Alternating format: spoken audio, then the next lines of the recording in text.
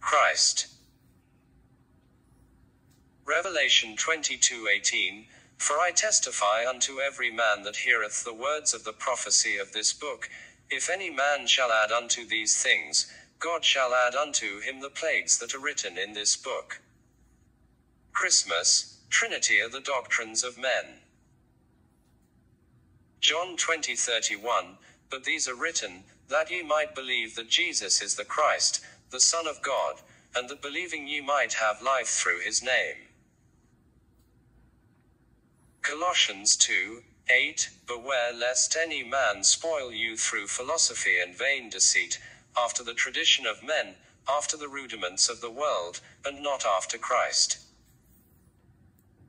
2 Timothy 2:19, Nevertheless the foundation of God standeth sure, having this seal, the Lord knoweth them that are his. And, let every one that nameth the name of Christ depart from iniquity.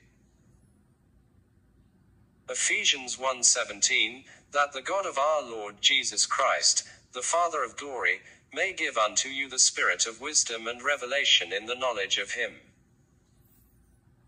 1 Corinthians 15:19, If in this life only we have hope in Christ, we are of all men most miserable. 1 Peter 1:21, Who by him do believe in God, that raised him up from the dead, and gave him glory, that your faith and hope might be in God. John 14:28, Ye have heard how I said unto you, I go away, and come again unto you.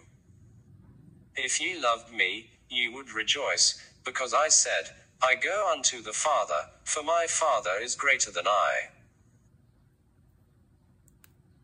John 20:17, Jesus saith unto her, Touch me not, for I am not yet ascended to my Father, but go to my brethren, and say unto them, I ascend unto my Father, and your Father, and to my God, and your God.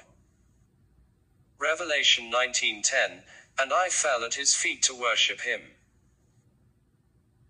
And he said unto me, See thou do it not, I am thy fellow servant, and of thy brethren that have the testimony of Jesus, worship God, for the testimony of Jesus is the spirit of prophecy.